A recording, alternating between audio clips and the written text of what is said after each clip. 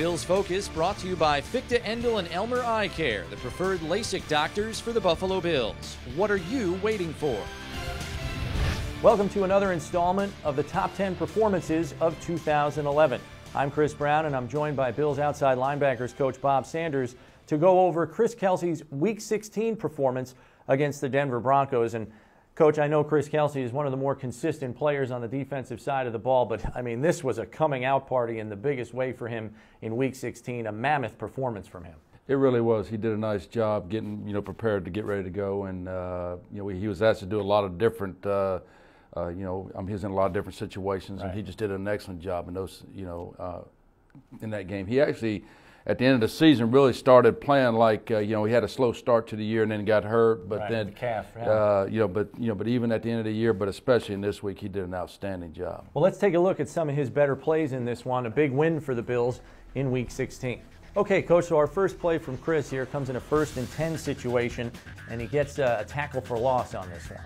Right, we were in a base defense here, and as you can see, Denver tried to cause some confusion, but just a little bit of shift. We had to reload our defense, and Chris is playing as an outside linebacker here, and his responsibility as any blocker comes as a hit, the blocker as best he can and fit on the inside of the block. So his gap is actually on that inside. But as you can see, as he hits, good leverage right there, good hands. He moves his feet on contact, knocks the guy back, is able to come off the block because he has control of the blocker. Really good play right there, good solid tackle. And again, a lot of guys trying to get around the ball right there. Next play here, a 2nd and 17 situation, and he gets back into the backfield there on a failed screen play, it looks like. Yeah, actually, Arthur Most did a nice job of recognizing the play and ended up getting his hands up in the throwing lane about the time Tebow wanted to throw. But Chris, you never know if it's a screen or it's a pass. He's just making his normal rush right here. And the object that we had going into this game is to try to keep this guy in the pocket and not be held. And he did a great job of getting on the edge, getting around the top side, and with the help of Arthur on the front side, as well as Nick Barnett and Dwan Edwards. Those guys had recognized that the screen was going to be there, as you can see, on the edge, and then just finishing the play. Not relaxing on any kind of play fake or anything right there. Maybe just talk about his technique on this rush. He's using his inside hand to keep the tackle's hands off of him. I mean, is that, maybe just walk us through what he's doing there. Well, actually, it's a simulation of a little bit of a bull right here. We tried to make sure that they couldn't get their hands on us. So, as we work through the week, one of our techniques that we use is one arm is actually longer than 2 arms. So as he reaches, you can see he kind of extends his body right there, and the offensive lineman is not able, even though he may be even a little longer in length than Chris is, he's not able to grab him. So Chris is able to to stay moving, stay active, and be a moving target in that play right there. Next play is a 2nd and 9 from the 21, and here he's matched up with a tight end and he wins this thing. Again, he's aligned now not as an outside linebacker, but more as a defensive end. He's playing head up the tight end. In this game, felt like it was a favorable matchup for us.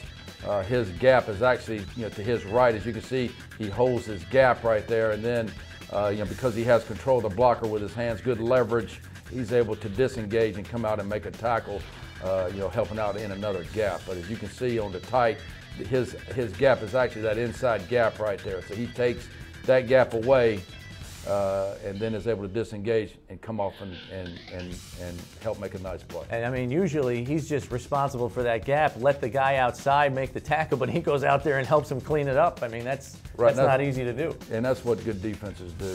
You don't stay in one spot. You try to control the blocker, hold your gap, and then disengage and try to go make a play. And he does the same thing here on this 3rd and 1 play with the tight end again.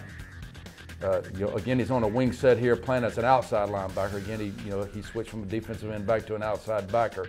His gap is the inside gap. Again, as you can see, this time the back thinks he's going to shed and go outside, but he's very patient. He's controlling the blocker. He sees the running back commit to the inside. Then he makes a very, very good chest-to-chest tackle right here, which is able to knock him back, and then with the help of of all the pursuit right there, knock it back. There was a big third down stop. Yeah, I mean, for it's us, third and one there, and yeah, he stones him right at the line of scrimmage. And you can almost see from the end zone view how he's peeking around the blocker there to see which side to take. Because right there, he just tosses him. I mean, it's not even an issue there. Right, and and that's why he's able to make a good solid tackle, because he completely disengages off of that end right there. But again, you can see all the guys from the inside are trying to get to the ball as hard and fast as they can. Guys on the backside, Spence. You can see Spencer Johnson from the backside. Dwan, all those guys, Marcel, everybody pitching in and knocking on by. All right, last play, 1st and 10 from the 25, and a lot of Bills fans are going to remember this one for a while. Another outstanding rush by Chris. Again, a good job. We tried to keep him inside as best we could, and he does a great job not getting held here. As you can see, uses the same technique, our long arm bull. One of the situations we try to do is try to strip the quarterbacks as we attempt to get a sack, and he does a nice job. You can see it on the title a little bit better, as he rushes right here. But again, good pocket presence for everybody. Spence realizes he's getting hung inside, so he spins back out, which slows him down just a little bit, which allows Chris. He doesn't feel Chris on the top side. Then, as you can see, Chris, he's probably not going to make a good solid tackle, but he launches his body right there and tries to get his arm on the backside and is able to get it before he comes forward to get the sack. Ball pops up. Spence has great awareness right there, as does Alex. If Spence doesn't get it, Alex is going to get it, and then Alex does a great job of just blocking the closest guys, gives Spence the opportunity to get into the end zone for us. Okay, Coach, so when all is said and done, a 10-tackle, 3-sack performance, including the forced fumble we saw there at the end. We knew it was his best performance, but Chris is pretty dependable week in and week out, just a true veteran professional, right? He really is. His leadership, the way he prepares, you can see, in those 5 plays, he was asked to do a lot of different things, from an outside linebacker position, actually a defensive end position.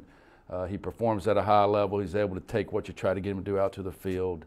His work ethic in the week, his leadership in the classroom, they're all great. So certainly his best performance, and at the end of the year, like I say, he came on strong, and hopefully he'll pick up from there. Well, Coach, listen, thanks very much for the time. I know the Thanks fans appreciate your insight and breaking down some of the better plays that Chris turned in this year. And stay tuned to BuffaloBills.com for more of the top 10 performances from 2011.